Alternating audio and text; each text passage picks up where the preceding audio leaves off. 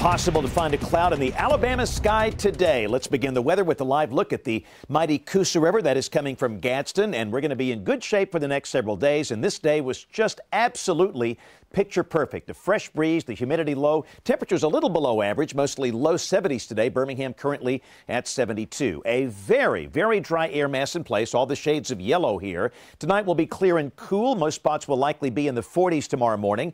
Then we're dry through Friday with a warming trend. We'll see 80s later this week. Next chance of showers will likely be Friday night, and that chance of rain will linger into Saturday. Showers and a few thunderstorms are likely. Not raining all day, but rain at times. We don't expect any severe weather. In fact, Saturday should be noticeably cooler, with highs dropping back in the upper 60s by then.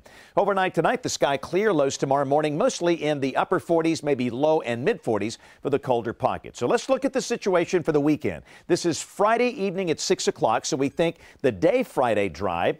And the first part of Friday night will likely be dry. This is Friday night at 10 o'clock. Here comes a band of showers and thunderstorms with a cold front coming in after midnight Friday night. Saturday morning at 6 o'clock, a band of showers and storms coming through. And again, with limited instability, weak dynamics, we don't expect any severe weather. And the front will take its time in moving through. It looks like it'll be a day with periods of rain. And notice these numbers here. Saturday evening at 6 o'clock, this is suggesting we might see temperatures dropping in the 50s by then. So it looks like a cool, wet day on Saturday. But the good news, we'll see clearing by Sunday, with the sky becoming partly to mostly sunny by Sunday afternoon. And check this out, latest guidance for the end of April, the first part of May, a lot of blue on this map. That means temperatures will likely be below average. Here's a look at our next 10 days. Tomorrow and Wednesday, Thursday, sunny days, fair nights, a warming trend, 80 tomorrow, low and mid 80s on Wednesday and Thursday.